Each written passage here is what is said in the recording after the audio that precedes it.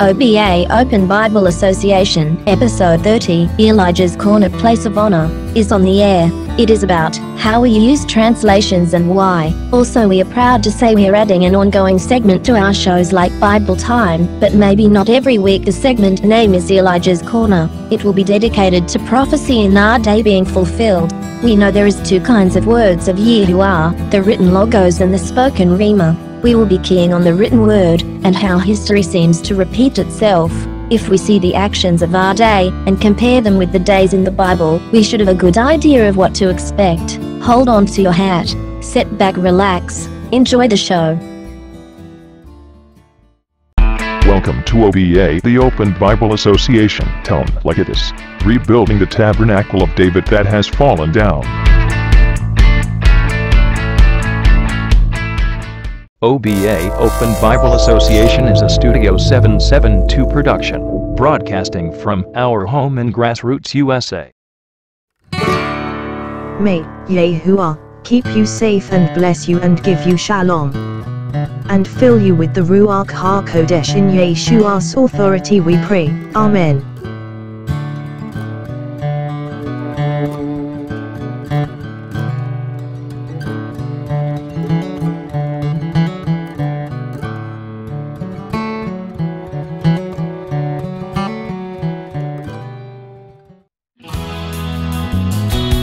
OBA, Open Bible Association, answering the hard questions and being a bridge over troubled water. The troubled water of denominationalism and division and just plain biblical ignorance.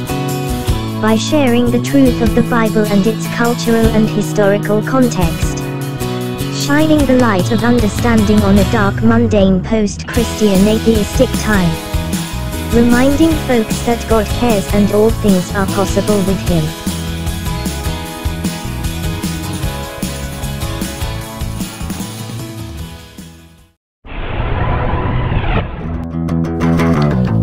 What time it is? It is Bible time. It's time to get out this Bible, open up the books, and start reading some scripture, and let the kingdom of God come into your soul. It's Bible time. Get all excited, folks. It's Bible time. Let's have some reading of the Word.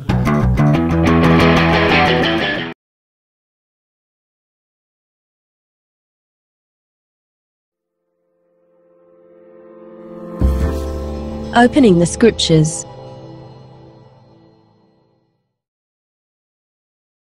Our Bible readings today will be from the King James Version KJV, Complete Jewish Bible CJB, God's Word to the Nations GW, Tree of Life TLV, and the American Standard Bible ASV Bibles. This should be a good range of the text and give us a perfect understanding of the text. Psalms chapter 1 verses 1 and 2, KJV, Blessed is the man that walketh not in the counsel of the ungodly, nor standeth in the way of sinners, nor sitteth in the seat of the scornful, but his delight is in the law of the Lord, and in his law doth he meditate day and night. CJB, How blessed are those who reject the advice of the wicked, don't stand on the way of sinners or sit where scoffers sit. Their delight is in Adonai's Torah, on his Torah they meditate day and night. GW, Blessed is the person who does not follow the advice of wicked people, take the path of sinners, or join the company of mockers. Rather, he delights in the teachings of the Lord and reflects on his teachings day and night. TLV, Happy is the one who has not walked in the advice of the wicked, nor stood in the way of sinners, nor sat in the seat of scoffers, but his delight is in the Torah of Adonai, and on his Torah he meditates day and night. ASV, Blessed is the man that walketh not in the counsel of the wicked, nor standeth in the way of sinners, nor sitteth in the seat of scoffers, but his delight is in the law of Jehovah, and on his law doth he meditate day and night. 2 Timothy chapter 3 verses 15 to 17 KJV, And that from a child thou hast known the holy scriptures, which are able to make thee wise unto salvation through faith which is in Christ Jesus. All scripture is given by inspiration of God, and is profitable for doctrine, for reproof, for correction, for instruction in righteousness, that the man of God may be perfect, truly furnished unto all good works. CJB, and recalling to how from childhood you have known the Holy Scriptures, which can give you the wisdom that leads to deliverance through trusting in Yeshua the Messiah. All scripture is God-breathed and is valuable for teaching the truth, convicting of sin, correcting faults and training in right living. Thus anyone who belongs to God may be fully equipped for every good work. GW, from infancy you have known the Holy Scriptures. They have the power to give you wisdom so that you can be saved through faith in Christ Jesus. Every scripture passage is inspired by God. All of them are useful for teaching, pointing out errors, correcting people, and training them for a life that has God's approval. They equip God's servants so that they are completely prepared to do good things. TLV, and that from childhood you have known the sacred writings that are able to make you wise, leading to salvation through trusting in Messiah Yeshua.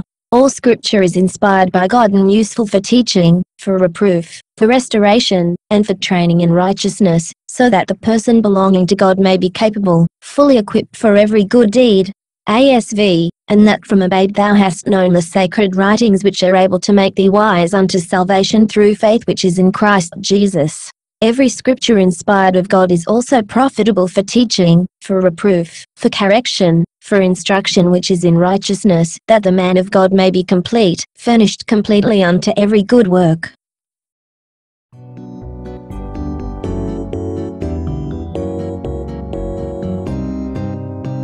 Hallelujah. OBA, Open Bible Association, is on the air with the good news of the gospel, shining the light on folks, letting them know that they do not have to walk in darkness, breaking generational curses, and bring blessings to a dark and troubled world, letting people know the kingdom of God is in their grasp, instructing them to reach out and take it. Amen.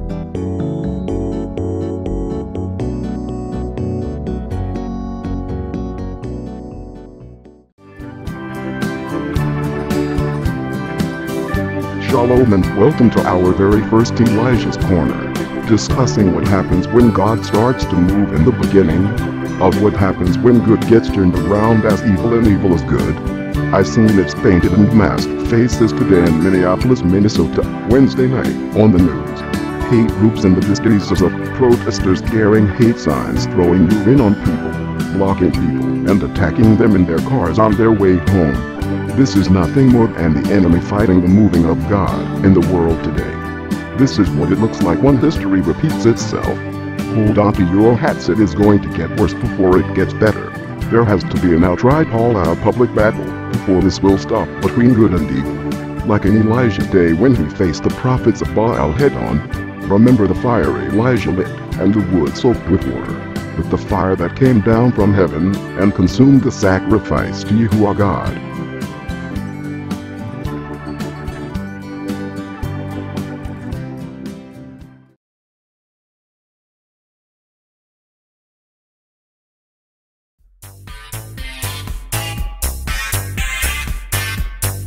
Shalom and howdy folks, OBA Open Bible Association program is on the air, opening the Bible, shining light on a dark world at a time that is needed, letting you know that no matter how bad things seem to be, there is hope. With God all things are possible. Thank you for taking a few minutes of your time with us today. Let's open our Bible and either study or just relax from the mundane troubles of his world and focus on the world to come, our blessed hope.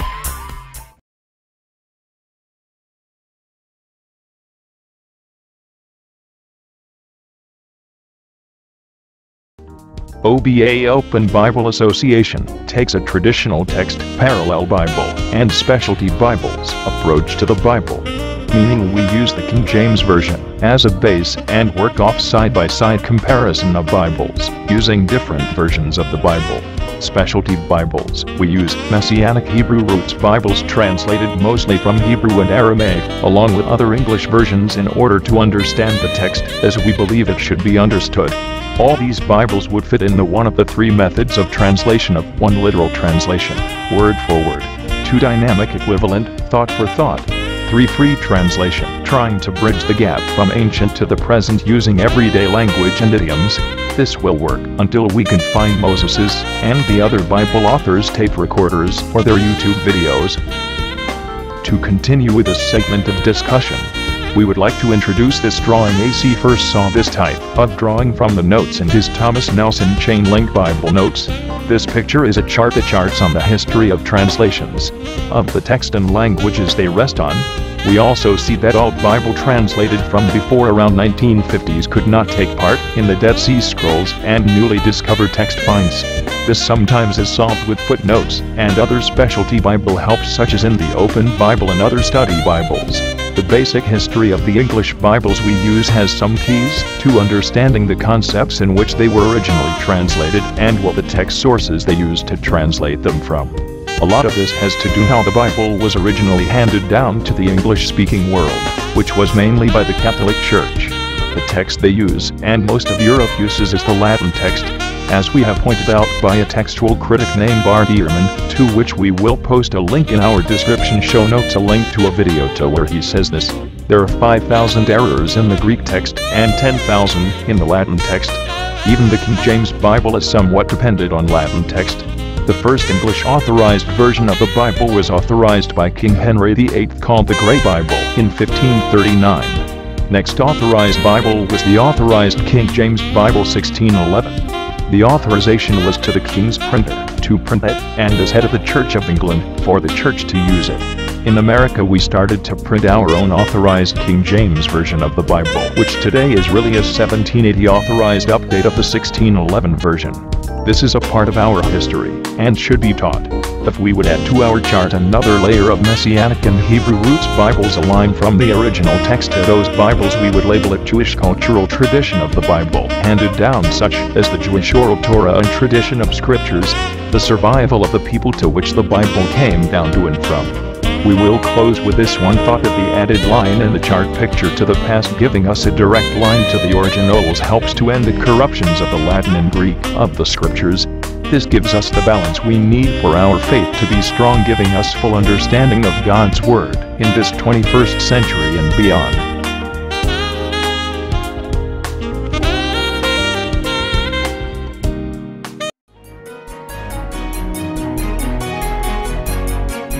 OBA Open Bible Association, answering the hard questions and being a bridge over troubled water. The troubled water of denominationalism and division, and just plain biblical ignorance. By sharing the truth of the Bible and its cultural and historical context, shining the light of understanding on a dark, mundane, post-Christian atheistic time, reminding folks that God cares and all things are possible with Him.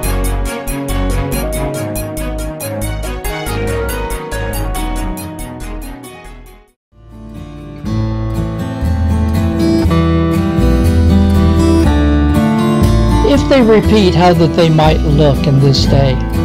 So we talked about days of Elijah, and I talked a little bit about how that when Elijah, he spoke the word, that's when you started seeing the opposition for the people and for Elijah himself.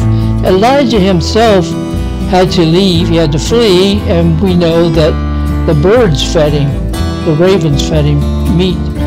So God took care of him, even though that happened, but it was really rough on the people. So this is the fact that we look that when God starts moving, it might be rough on us, but in the long run, God will have His way in the whirlwind. So we will look at this and say, well, okay, if we have our Congress going nuts and doing these things, there's got to be some kind of consequences for their actions. And generally it's going to be taken out on the people. And I don't see anything that could, hinder that, except for maybe they may, yield to the president. President is kind of like a Jehu figure, a king, Jehu. So he's kind of a good guy in that respect. But we're looking at Elijah as being the prophet and the Spirit of God that is moving today in the land. And we see that also that we have the spirit of Baal and Jezebel, Ahab and Jezebel, totally yielded to them. And we see all the perversions that they brought into Israel at that time, that they're bringing here into America.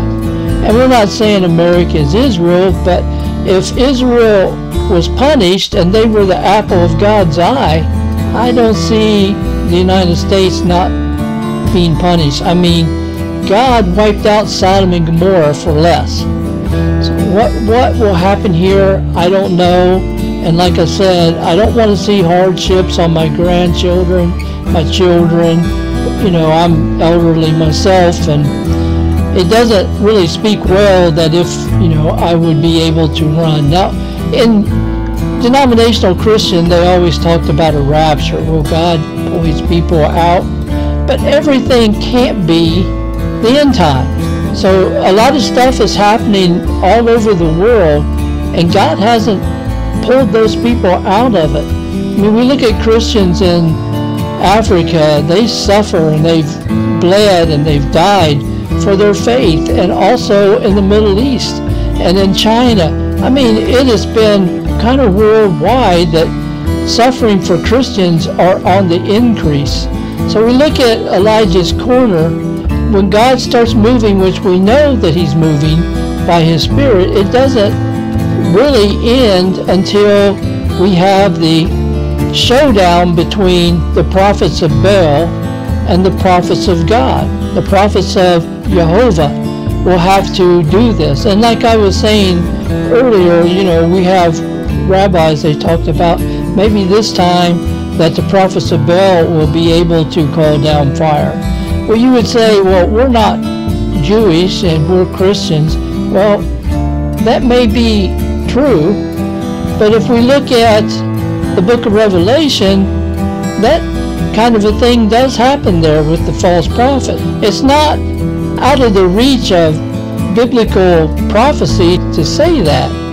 So I would have to concur that we believe that the book of Revelation is true, even if that is, you know, passed in the 1st century, like some of the people that would believe that that's the way it is, with their view on end-time prophecies. And so not everybody is like pre, mid, and post.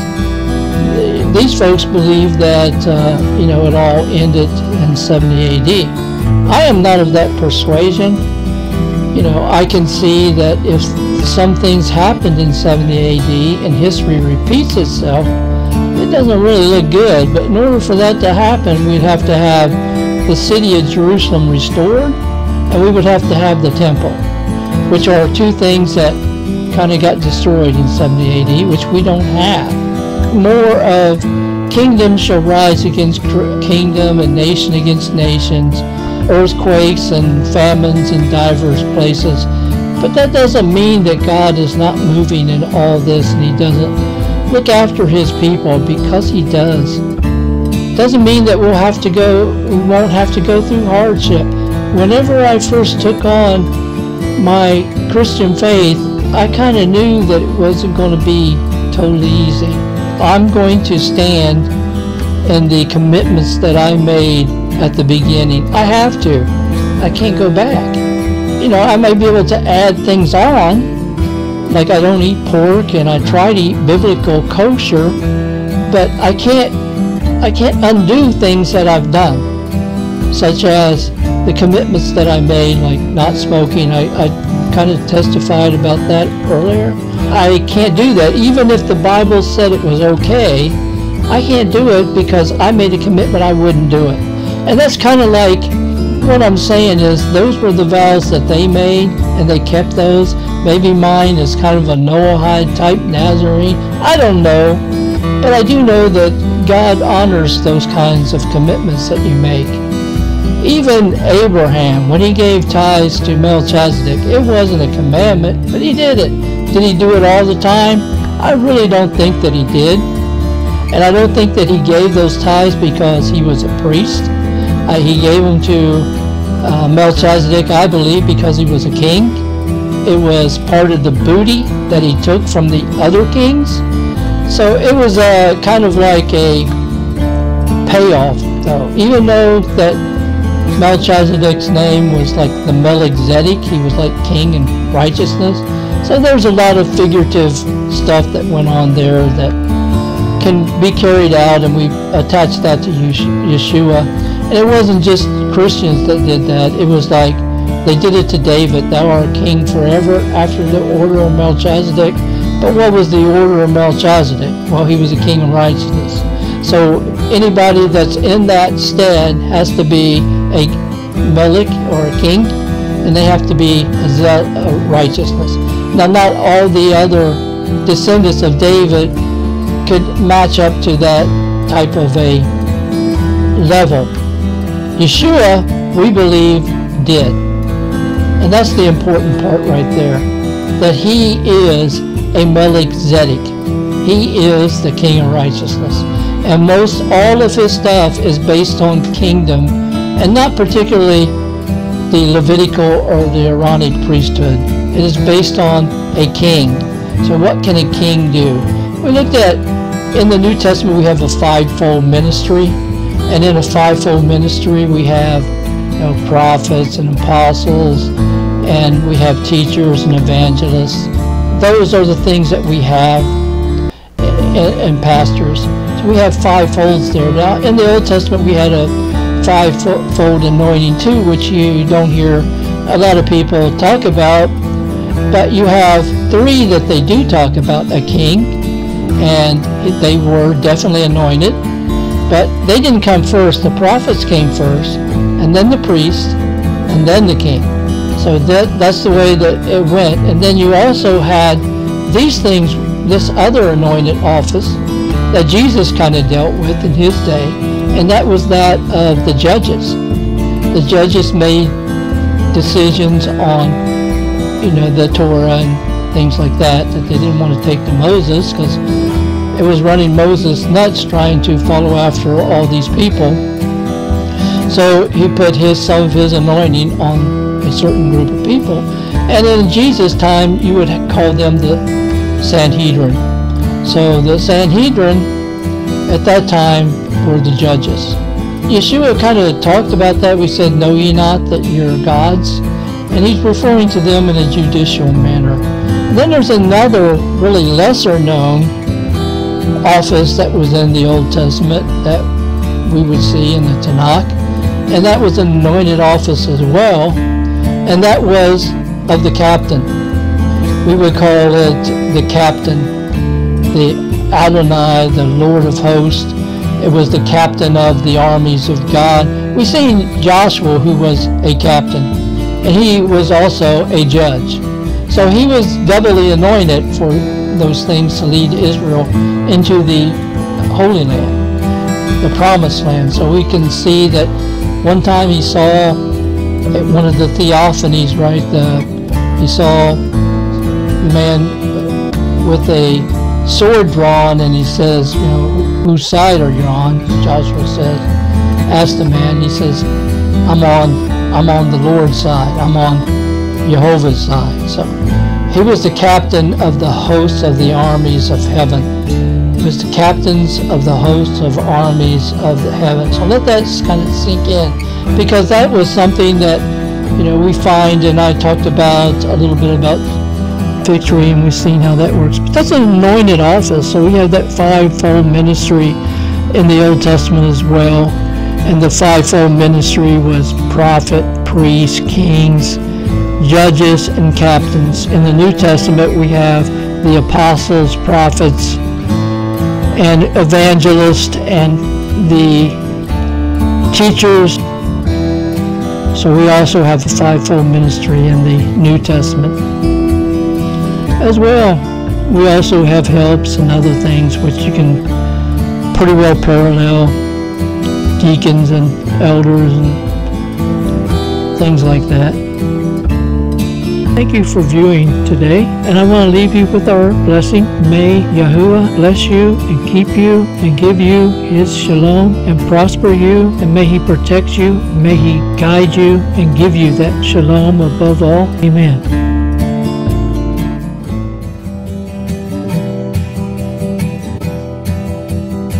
Hallelujah. OBA, Open Bible Association, is on the air with the good news of the gospel, shining the light on folks, letting them know that they do not have to walk in darkness, breaking Sheol curses, and bring blessings to a dark and troubled world, letting people know the kingdom of God is in their grasp, instructing them to reach out and take it. Amen.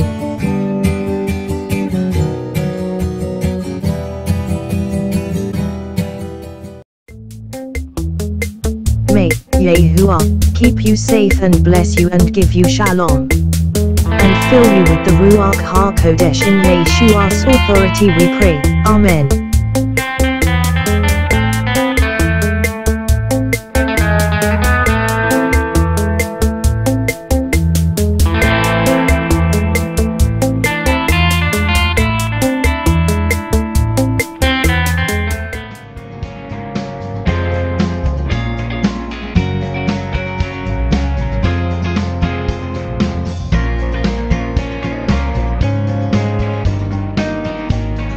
Shalom, hallelujah. We are so glad you was here with us in this episode. We hope that this program has been a blessing to you, that we have given you some time to take your mind off this complicated, mundane, wicked world, and to take you to the sacred and Kodesh kingdom of God, if only for this moment in time in the spirit, the Ruach HaKodesh. If you have any topics or concerns, you can find our links to our positive solutions, Film OBA Facebook page. Drop us a line there. Our link to all our endeavors can be found at our website, studio772.com. If we have been a blessing to you, give us a like and subscribe. We would love to hear from you. As always, thank you for listening. May the Almighty keep you, protect and guide you, and give you shalom, Yeshua's peace that passes all understanding. We pray this prayer in Yeshua's authority. Amen.